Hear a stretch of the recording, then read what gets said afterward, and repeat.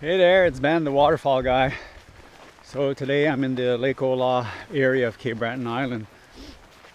And if you ever driven this road before, you notice the place that has the go-karts. And right behind those go-karts is the Lake Ola, the second lake. And right behind that are the mountains called the Three Sisters. And today I'm going to bushwhack into the valleys behind the lake and basically that give rise to the Three Sisters. Hopefully some good falls in there. Wish me luck. This is the first fall I met in this valley, and I'm definitely going to go more upstream. This might be about 18 feet. Pretty nice. From the Cabot Trail to here, about 15 minutes. Pretty easy bushwhack. It's an open forest in here. It's just gorgeous.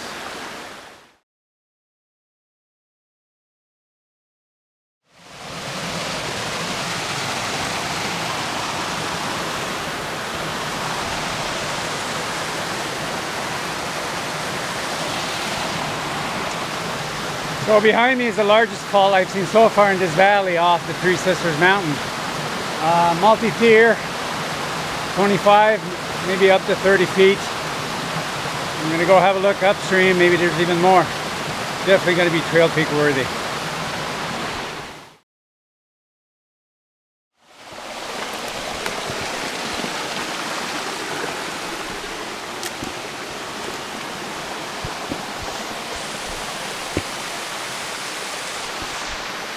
Loving this, another maybe 15, 17 footer here, just above that three-tiered one. Gorgeous area.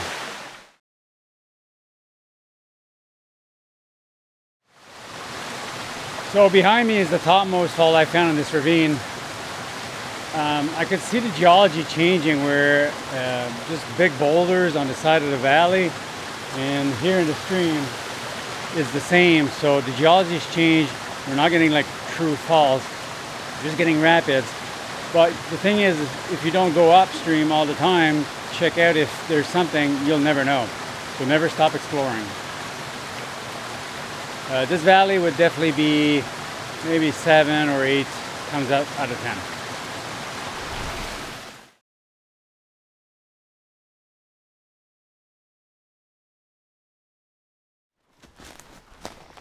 Hey there, it's Ben, the waterfall guy.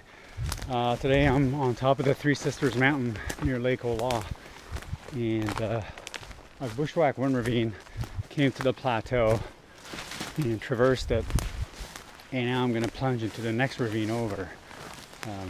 I love walking in these woods. It's so open, so easy. Bushwhacking scale would be like -5 out of 10. Wish me luck. Hopefully there's some falls down there.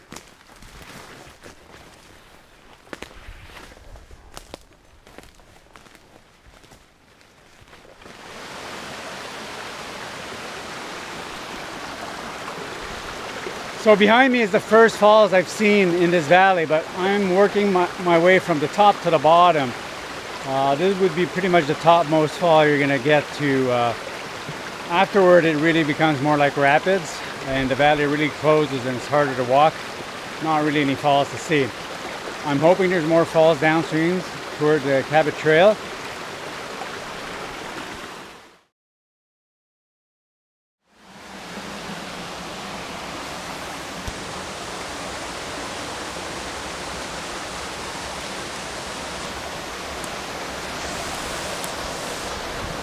Yeah, so just 100 feet ago I was at the base of the first fall I saw, and now this will be the main gorge, I'm sure. Lots of falls. They're not super tall, but the total elevation loss here is more than 50 feet, but it's more like you get an 8-footer, 10-footer type thing.